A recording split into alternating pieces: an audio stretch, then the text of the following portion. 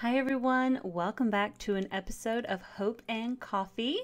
I am here with, I believe we have decided the name shall be Mugsley for the owl. So Mugsley, welcome to the program. Today's episode is actually going to be a small pup date regarding Argos and Leo. And I'm going to put a little graphic probably over here somewhere regarding one that I've just created for them that I found super fun. So this is not sponsored in any way. I just want to tell you how I made this graphic. There is a website, or there is a program called Kittl, K-I-T-T-L, that I stumbled across, and you're more than welcome to go check it out. Again, not sponsored, so I am not going to link any sort of affiliates here at all. You're welcome to do your own research to find it. However, I wanted a program that was going to allow me to explore some creative avenues, to create designs, and just see what I could do. Didn't know where to start, and Kittl gave me the option to be able to create and design images. So I was able to use some of their AI as well as some of their pre-generated images and alter them in such a way that helped me kind of create some images that I liked that were tailored more to my style and to what I was going for with regards to marketing and imaging and logos and things of that nature. So wanted to give them just the smallest little shout out to thank them for such an excellent product that is not only user friendly but is pretty fun to use.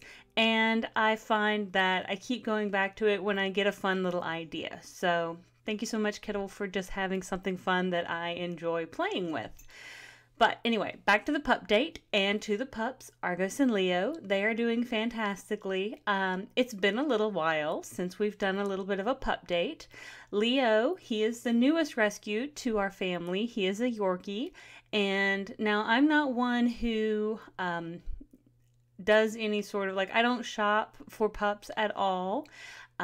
Argos he is my big man, but he is still my baby. He was 11 in September, so he'll be 12 now that we are in 2024. Leo was found at a rescue here in Huntsville, Alabama through Rocket City Rescue, so I want to thank them for taking wonderful care. He was with one of their foster families. At the time that I found him, he was on the Pet Finder website, so please go look at Pet Finder if y'all have never looked at Pet Finder. It's a wonderful resource if you are looking to adopt and not shop. Again, I am one who loves to adopt, to find anybody who needs a little family to join. I've even considered maybe adding a kitten to the group, but I'm just not sure that I have time to train a kitten. However, Leo has been doing wonderfully. He is actually over on the bed right now staring at me. I love the fact that he follows me like a little duckling wherever I go, and sleeps right next to me, kind of in my little shoulder crook, and has just recently really started kind of coming out of his shell even more, starting to kind of play, really showing his personality, and kind of taking his time to come out and figure out what it means to be a puppy.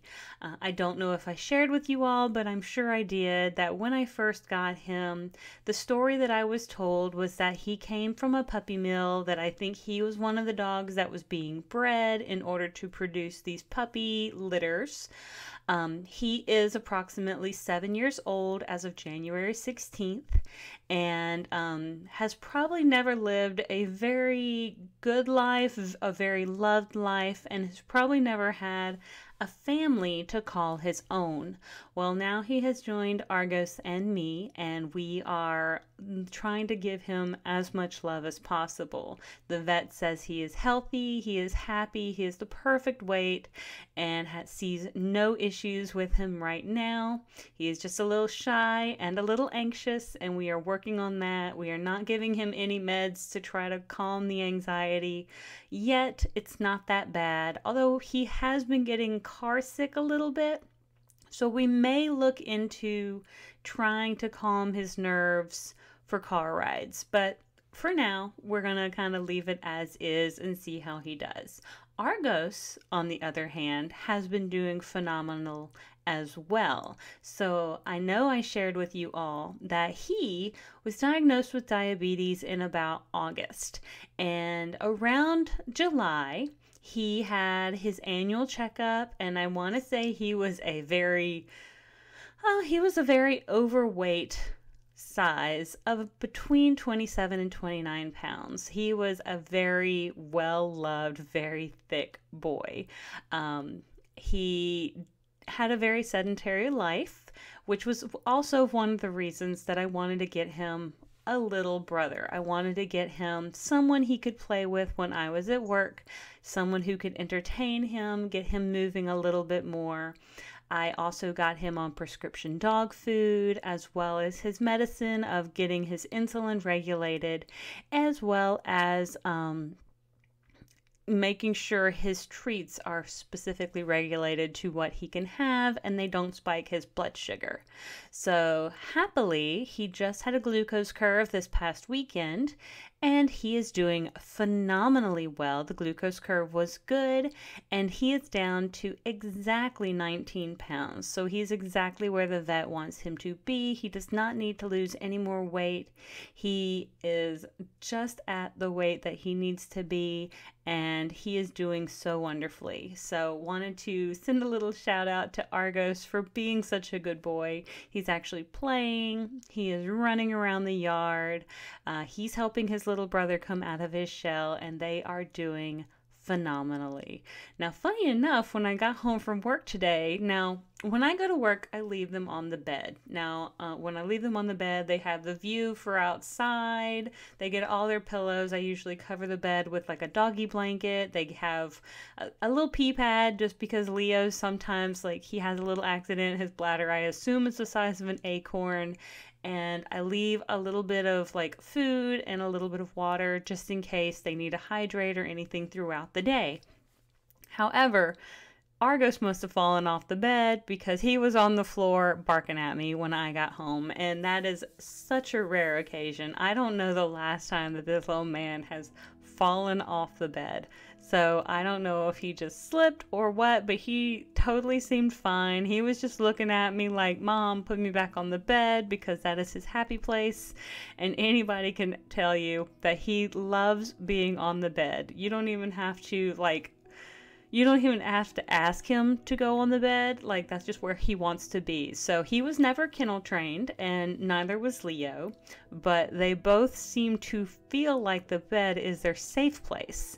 It's high enough that I think they feel like nothing's going to get them, but they can also have a good view of different things around them as well. They can usually see me while I'm in the living room through the doorway, but they can also see me over here as I'm doing my recordings and stuff like that. If they want down, all they've got to do is give me a little woof or a little hoof, and I will go get them and take them wherever they want to go, or put them on the floor and let them wander around. But Argos doesn't really like to walk on the floor when there's no carpets. So I tried to put as many carpets as I had throughout the apartment. However, if it's just kind of like that laminate flooring, then he doesn't like to walk on that. He feels like he slips and slides, and I think his arthritis kind of flares up when he does that, so he feels unstable. Leo, on the other hand, will just do circles. Like the bathroom that's kind of technically behind me through this door, the bathroom goes into the kitchen goes into the living room comes through my bedroom, and it makes a little circle.